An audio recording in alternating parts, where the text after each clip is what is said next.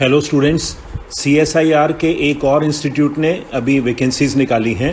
ये है central building research institute जो रुड़की में है। और जैसा कि हम जानते हैं, रुड़की हरिद्वार डिस्ट्रिक्ट में आता है और स्टेट ऑफ उत्तराखंड में है। इन्होंने जो एडवर्टीजमेंट दी आप स्क्रीन पर देख रहे हैं, उसमें last date of submission of application is 7 अगस्त 2021। और इसमें जो इंट्रोडक्शन दी है, इसमें लिखा है CBRI रुड़की, एक constituent unit of Council of Scientific and Industrial Research, New Delhi, is a premier institute in the area of building science and technology and has been vested with the responsibility of generating, cultivating and promoting building science and technology. तो ये institute है, इसकी vacancies देखते हैं हम। पहले देखिए, applications are invited from the citizens of India for filling up of following post at CBRI Roorkee. Further, the CSIR strives to have a workforce which reflects gender balance and women candidates are encouraged to apply. Details of the posts are given below. पहले है Jr Secretariat Assistant General। इसमें 3 post हैं unreserved. पे level 2 है और minimum essential qualification है 10+2 standard or its equivalent with typewriting speed of 35 words per minute in English or 30 words per minute in Hindi on computer.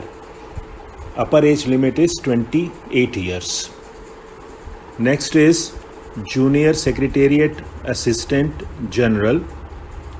This is reserved for, एक post है reserved for OBC. And इसमें भी qualifications same मांगी हैं 10+2 और it's equivalent with type writing speed of 35 words पर minute in English और 30 words पर minute in Hindi on computer.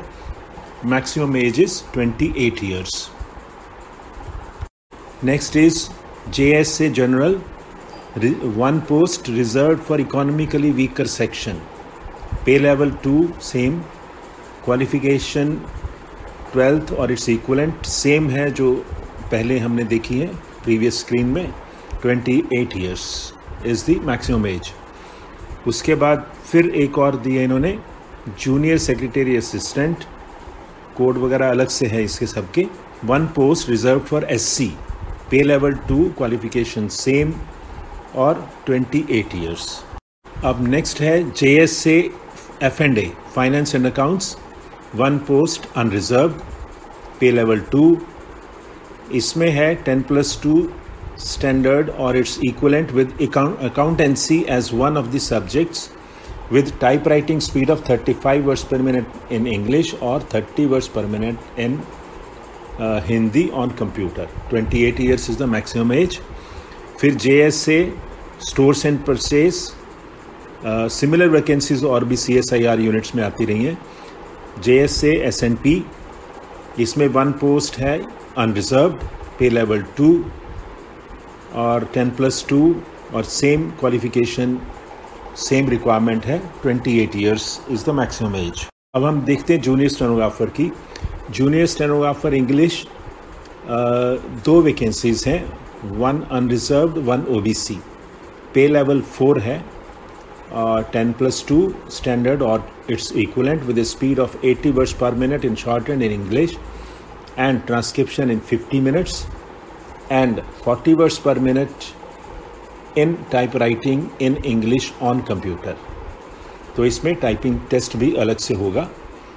Maximum age is 27 years. फिर नेक्स्ट देखते हैं हम junior stenographer Hindi, 1 post unreserved, पे level 4, 10+2 or its equivalent with a speed of 80 words per minute in shorthand in Hindi and transcription in 50 minutes and 35 words per minute in typewriting in Hindi on computer. Maximum age is 27 years.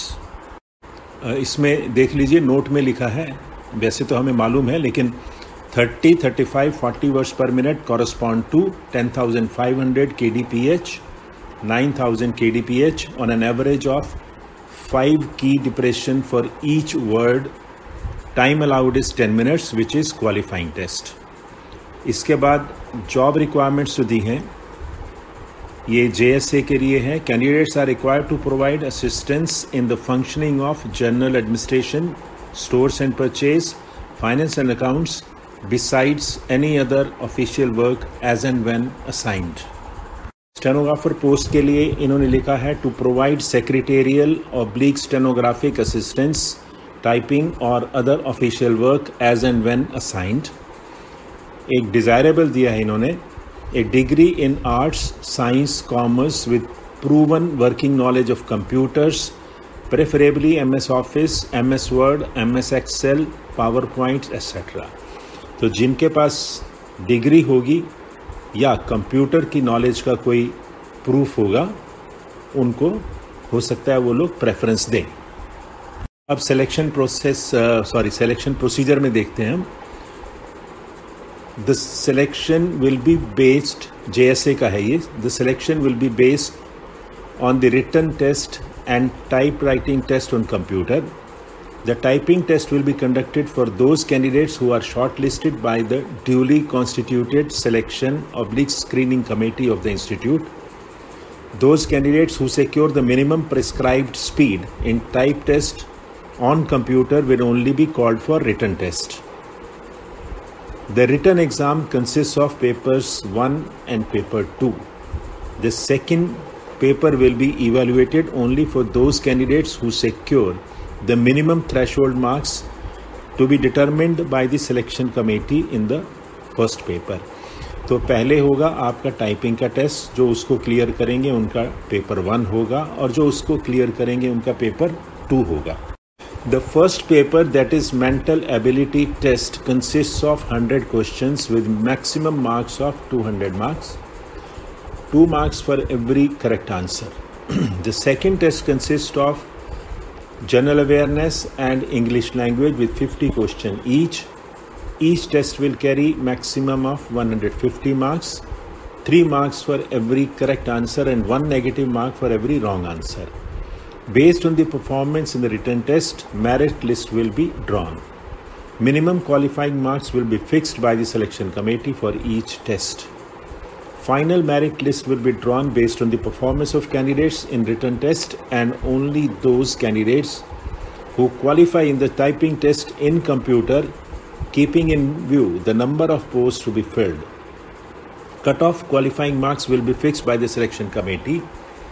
Offer of appointment will be issued to candidates based on the final merit list recommended by selection committee and approval by appointing authority.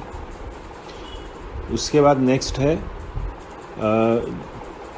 For post code 9 and 10, 9, 10 and 11. The selection will be made based on the results of open competitive written examination held among the candidates possessing minimum educational qualification of 10+2 or its equivalent, and proficiency in computer typing speed and in using computer as per the prescribed norms fixed by DOPT for time to time. The final merit list will be prepared based on minimum qualifying marks to be fixed by the selection committee in shortened test, shortened and transcription, and qualifying typing test in computer. Selection committee will draw final merit list and its recommendation will be submitted to appointing authority for approval. Offer of appointment will be issued to candidates in the order of merit. इसके बाद इसमें एक note दिया हुआ है, ये भी पढ़ लीजिएगा, ज़्यादा इम्पॉर्टेंट नहीं है. उसके बाद जनरल टर्म्स एंड कंडीशंस हैं, ये भी सभी इम्पॉर्टेंट हैं, सभी ध्यान से पढ़ लीजिएगा. ये मैंने सिर्फ इम्पॉर्टेंट कंडीशन देखी है, बाकी आप जो पूरी एडवर्टीजमेंट ज़रूर पढ़िएगा. The application should be accompanied by self-attested copies of the relevant educational qualification, experience, certificates, etc. The prescribed educational qualification should have been attained from recognized board, university, institution, etc.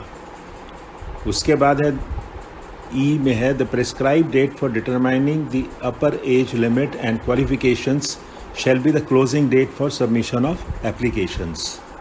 जैसा कि आप screen पर देख रहे हैं, relaxations हैं जो भी रिजर्व कैटेगरी में है. अपर age limit relaxable up to 5 years for SC ST and 3 years for OBC community.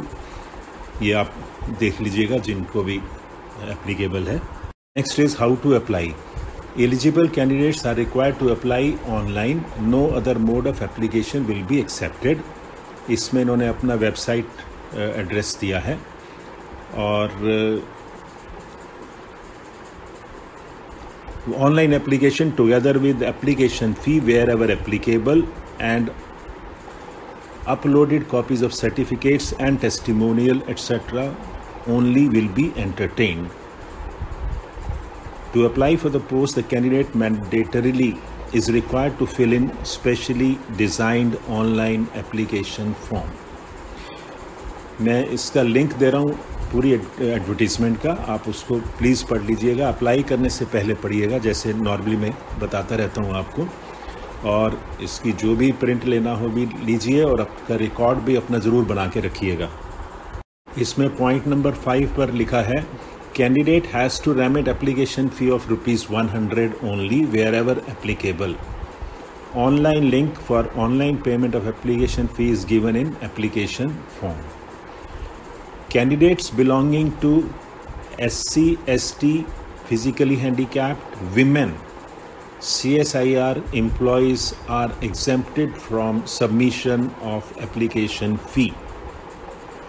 Candidates should keep a copy of the application print out for their record. इन्होंने तो लिख दिया है, वैसे ही हमारी ड्यूटी बनती है कि हम पूरा रिकॉर्ड अपना रखें और एक प्रिंट भी रखें अगर पॉसिबल हो पाए तो।